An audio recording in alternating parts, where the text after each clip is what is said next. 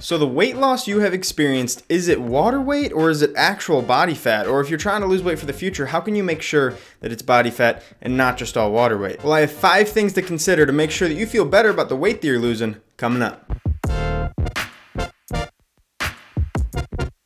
What is up, For Faith family? Thank you for tuning into the video again. If you are new around here, please give me a thumbs up and consider subscribing to the channel because I talk about weight loss and fat loss, and that is absolutely it. My only mission is to help you reach your goals. So please consider sticking around, subscribing to the channel, and becoming part of the family. So let's jump right into it. But first things first, no matter what, you will be losing water weight at first. It will level out, but that is because you're probably taking in less calories, less carbs, less sodium, and sweating more than ever before. Those 4 things combined are going to guarantee that you are going to lose some water weight, but it will go back up and then it'll be more of a true number. So first thing to consider is that measuring your waist is best. Evidence of that is with bodybuilders. They're up on stage, they have tons of muscle, right? They're big dudes, big individuals, and their waists are still itty bitty. That is because the waist is primarily composed of body fat and not of muscle. So if you see that go up, then you know that you have probably gained body fat. If you see that go down, then you know that you have probably lost body fat.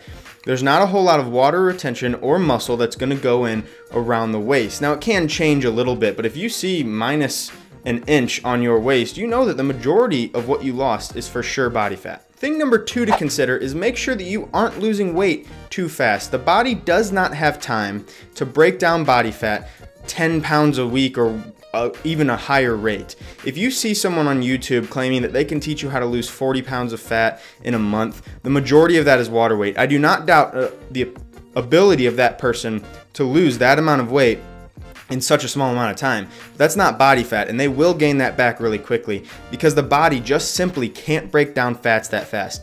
If it does lose real weight that fast, which is still a long shot, it'll be muscle, not fat, because muscle the body can break down even faster than fat. And so if you do lose that real weight and it's not water weight, then you're losing something that's very desirable, and that is your muscle. Thing number 3 to consider is you can ensure that the majority of what you're losing is weight by doing a couple of simple things. Those things are: make sure your diet is not restrictive in calories or carbs by too much. Of course you have to restrict yourself. You have to go less than you have in the past in order to be able to lose weight, of course. But if you're eating 1,200 calories or you feel like you're eating like a bird, then you are definitely going to be losing water weight because you just have a huge dip in calories. What I said earlier, calories, carbs, possibly sodium.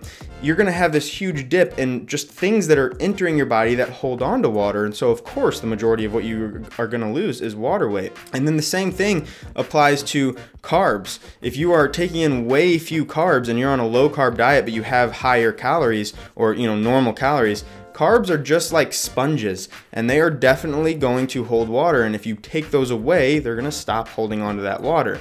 Now that isn't necessarily a bad thing. I'm not saying that low carb dieting is bad, but a lot of what people lose on low carb dieting is water, and that's why it comes back so fast. That's why you hear the stories of the people that said, I lost 50 pounds, and then in 2 weeks I gained 30 of it, 40 of it back, and that is because water weight represented itself the second they started eating carbs again. Thing number 4 to consider is that those scales that send an electrical signal up one leg and down the other leg, those don't really work well for distinguishing water weight versus body fat. A lot of people think that if they can start measuring their body fat easy enough, then they can step on that scale and it'll tell them that their weight went down but the body fat stayed the same, and so therefore they lost water weight, or any combination of whatever it is, and that makes this whole thing really simple. The problem with that is that those scales work based off the speed of an electrical signal going up one leg and down the other leg. If it goes faster, it knows that you have less body fat because body fat will impede the signal speed.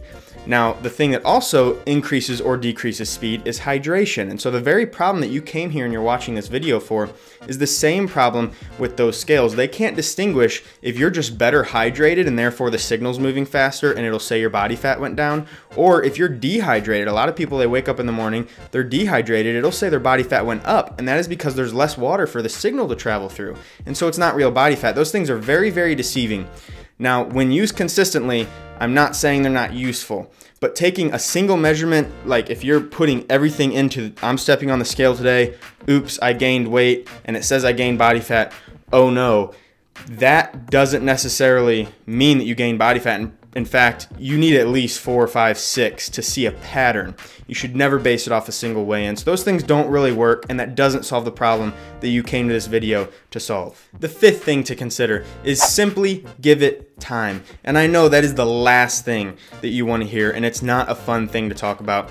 But if you have lost 10 pounds and you're concerned, is some of that water weight, is all of it water weight, what is it? Please don't worry about it and keep on with your foot on the throat of fat. Keep pressing down. You got this. You've already lost weight. Just chalk that up as a victory and keep on going. If it is water weight, it will go back up a little bit and it'll level out.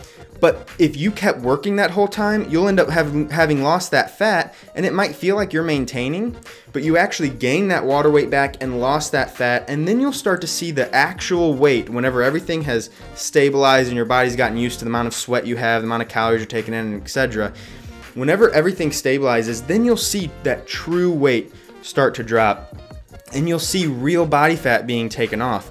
But I promise, out of the 10 pounds or whatever it is that you lost, some of it is fat, and if you keep it up, more of it's going to be fat. Don't worry about that number on the scale.